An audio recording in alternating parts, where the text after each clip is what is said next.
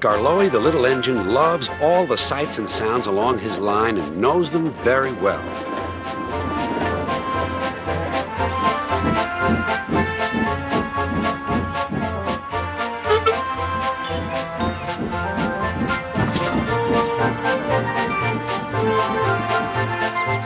One morning, soon after he returned from being mended, he was enjoying his journey more than ever before.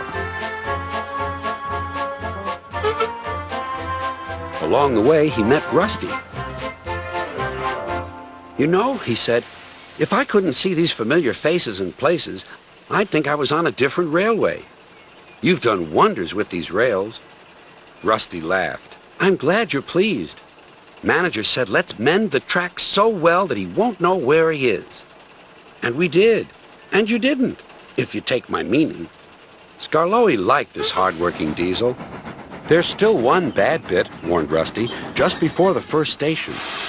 An engine might come off there, particularly Duncan. He will rock and roll along the line. Look at him right now.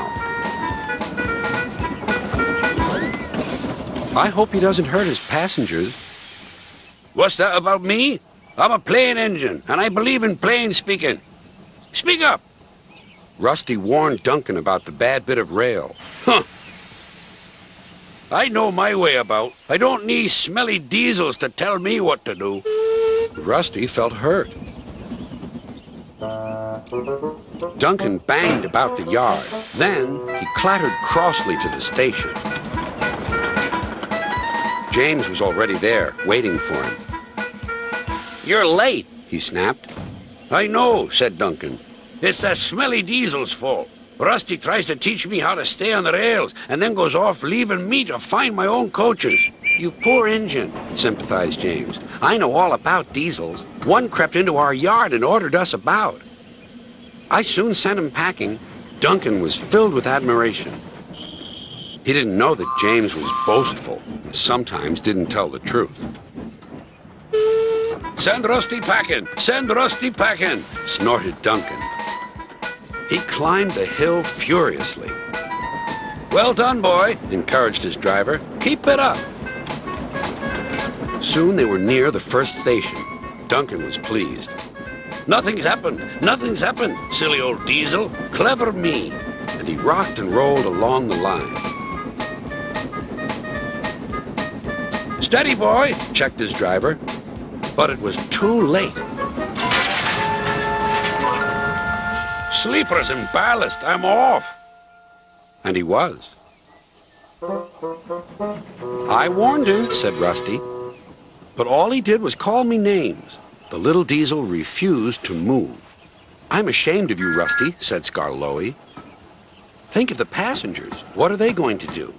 "Oh, I'd forgotten them. Yes, of course. We must help the passengers." And Rusty roared into life.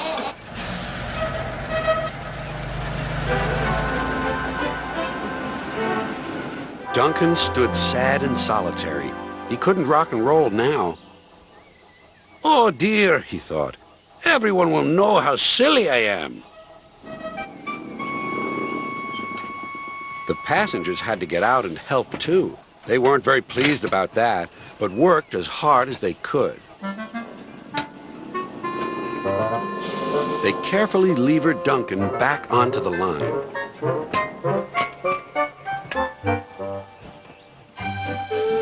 After that, Duncan was extra careful all day.